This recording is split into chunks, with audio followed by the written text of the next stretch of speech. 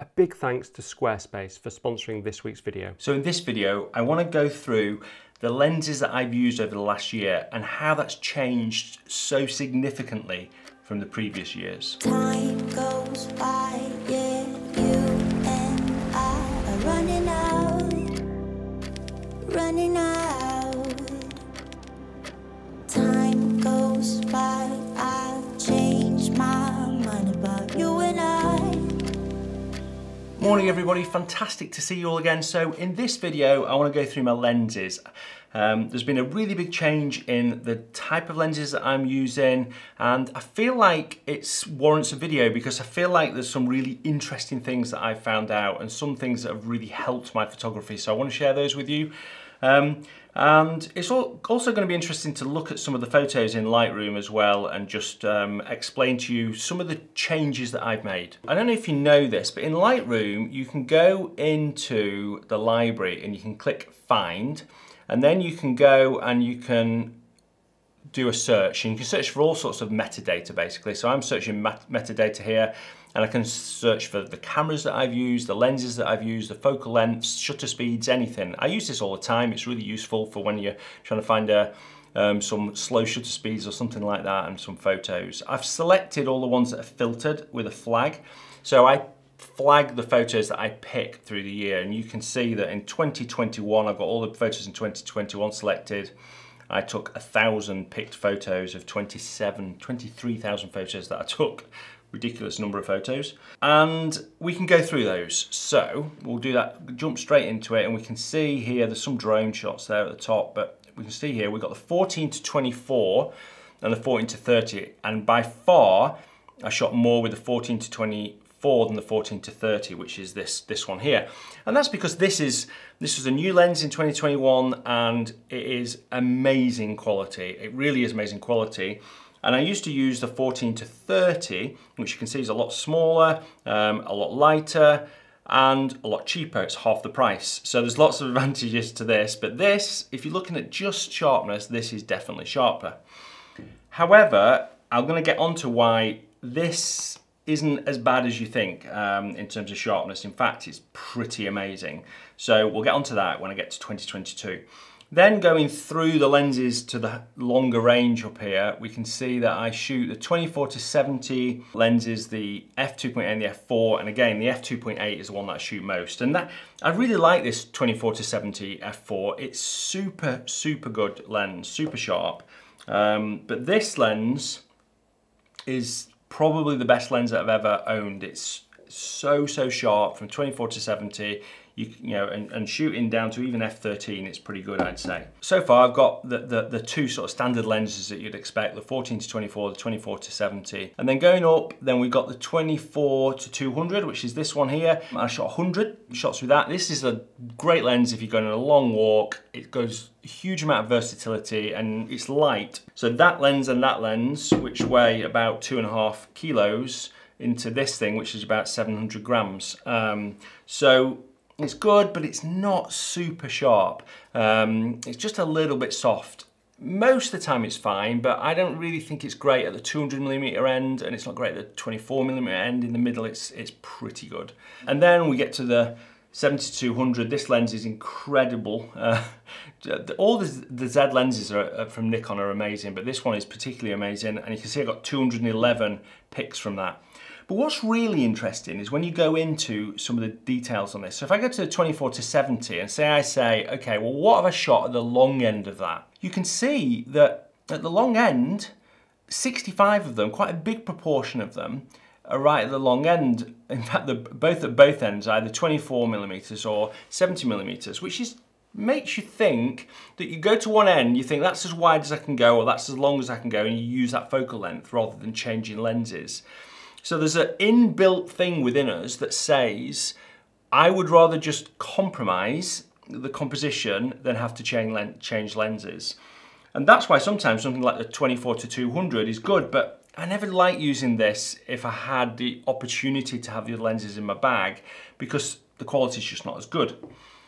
But those 70mm shots, if we just went in and had a look at them, like for instance this one here. So ideally, if I was taking this shot, I would probably have gone in and shot it maybe there, which is probably around about 100mm, something like that, and not at 70mm. So if we go into this shot here, and I just go to develop module and crop it, you can see that I've already cropped in a little bit. So this is 70mm, and I already thought it would have been good if I could have just been a bit tighter. And you find that quite a lot. If you go through these photos at 70mm, then you think, actually, you might have wanted to use 80 or 90. And that, when I get to 2022, you'll see why I made a big change in these lenses. If we go back to the library and we look at, if we just go to here, and we look at the 14 to 24 lens, I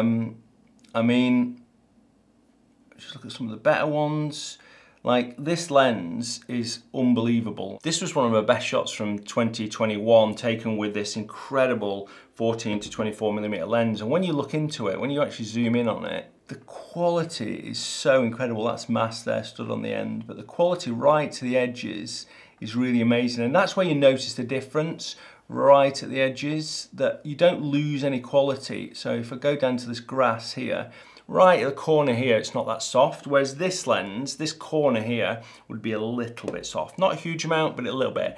Most of the time though, you know, if you look at what's in the corners, it just doesn't matter that. And the middle of it is almost as sharp. What we know is this 14 to 24 is pretty sharp, the 24 to 70 is sharp. This is not the best lens in the world, but it's versatile, and the 70 to 200 sharp.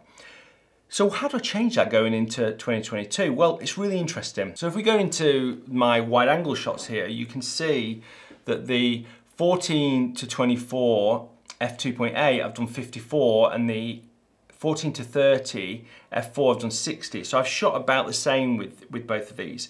And the reason behind that, and the reason I started shooting more with this, and if we look at some of the shots I did shoot with this, like this one, I was shooting with this one because I wanted to control the shutter speed. And so being able to put a filter on it really easily is so good. Whereas this, you've got to have like a lens hood, and then you've got to put the filters on the lens hood. They're a lot bigger, but this one's so good. These case filters just fit on so easily.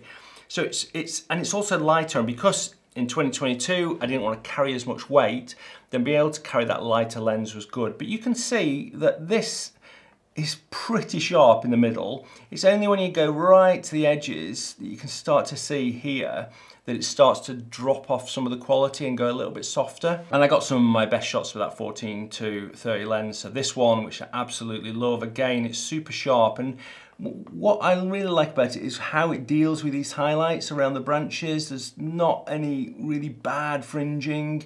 I think it works really well. This shot of the rainbow in Cornwall was shot with that as well, and again, it's just super good quality. So I was really pleased with that, and a little bit surprised. So what's really interesting, if we go to the 24 to 70, we can see that only 74 plus 100, 174 of my shots are shot with these two lenses, the 24 to 70 lenses.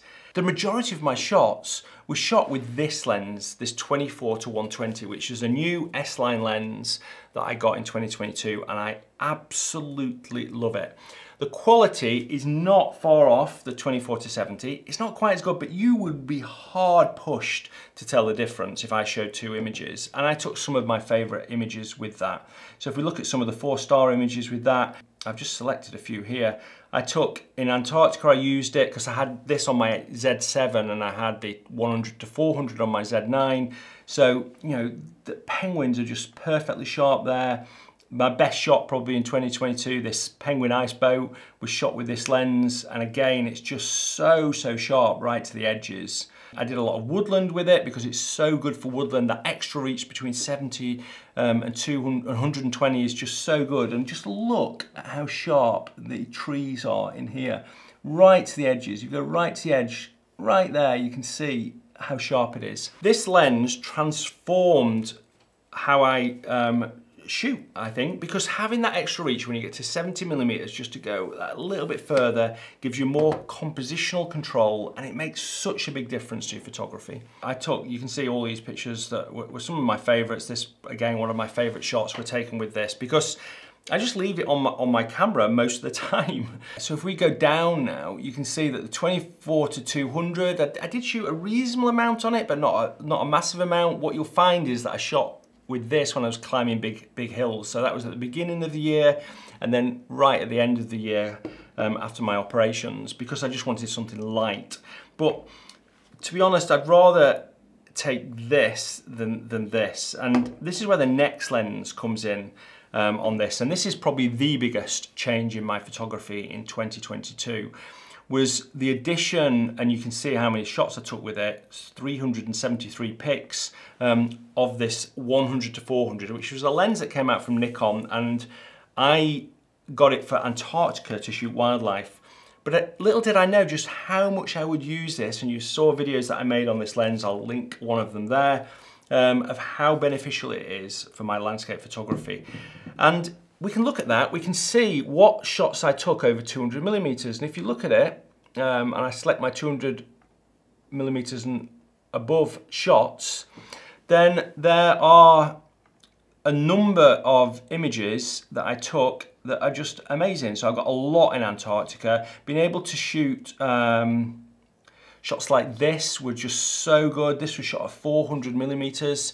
It makes such a big difference to be able to zoom in that extra amount when you're shooting vistas from a long way away. I could shoot other things like this whale tail here.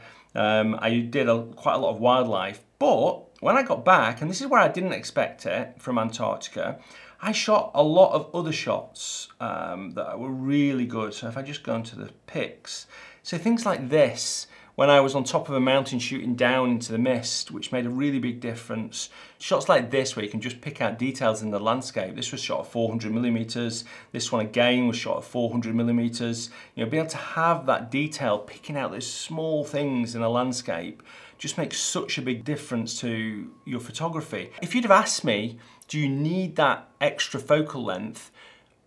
Even a year ago, I would have said probably not. You know, I was happy with my 70-200. But if you look at how few shots I shot with that, my 70-200, only 12 pics with this 70-200, which is crazy, because basically these weigh the same. So, and the quality is pretty similar. So why would I put the 70-200 in my bag? I might as well put this in. I've got up to 100 with the now 24-120. So these two lenses just do so much and are so much more versatile than the 24-70 and the 70-200. And that's like just really revolutionized my photography, because it means that I've got more reach when I've got one lens on my camera, because I've got that 24-120, which means that I'm better at finding compositions that are correct rather than having to change a lens, which, I have to be honest, we don't do enough. And then I've got that extra reach with the 100-400. And that was really interesting to me. It's been a complete sea change in my lenses. I don't know what I'm going to do with my 24-70. I mean, there still will be an opportunity for this when you want to use f2.8. That's really important for both these lenses, but I don't need to do that so much as a landscape photographer. But it's pretty amazing, really. And you can see here from these pie charts that there's been a big change. You know, the lenses that I use and take out in my bag have changed. I still 50-50 with these two wide angle lenses because I love the quality of the 14-24 over the 14-30, but I'm not unhappy when I'm taking this, and it means that I've got this versatility of these really simple filters, and you can even put a lens hood on this as well. So I hope you've enjoyed that. If you have, give it a thumbs up, because that massively helps the YouTube algorithm, helps my channel, and yeah, it'd be really good to start off this year and maybe push to 500,000 subscribers. I just can't even believe I'm saying that. I also want to say how thankful I am to everybody that watches this channel. It really is amazing that I've been going for over 5 years now, and everyone's stuck with me. I still can't believe it. I have to pinch myself. So before I go, I just want to talk to you about my website. I have added a gallery section to my website, and I've actually given my website a completely new look and feel. It's not completely different, but I've redone it. I did that over Christmas using Squarespace. So go and take a look at the galleries. And Squarespace have sponsored this week's video. As you know, I've been using Squarespace for years now. They've been a fantastic supporter of this channel. And it's just so easy to use to be able to set up galleries like this, where you can just add your images and it sorts out all the layout. It makes sure that they look fantastic on the mobile as well. And I feel like as photographers, we want to share our photos as much as possible. And by having your own website, you're in control of the quality of the images, how you show those images, what you talk about on those images. And if you want to go a little bit step further and have a store, then Squarespace is a fantastic platform to do that. You can build your own store and start selling your own prints, which is one of the best things, the best feelings in the world when you get that first order. Anyway, there's a link in the description below. You can get 10% off if you use the offer code Nigel, or go to squarespace.com/Nigel. Go and take a look. Go and take a look at my new website. Let me know what you think about it as well. Send me a message. I'd love to hear what you think about the website. And go and check out the gallery section. It's a section I've never had on my website before, so I'm sharing loads of photos from all over the world. Thanks ever so much for watching. Until next Sunday, bye.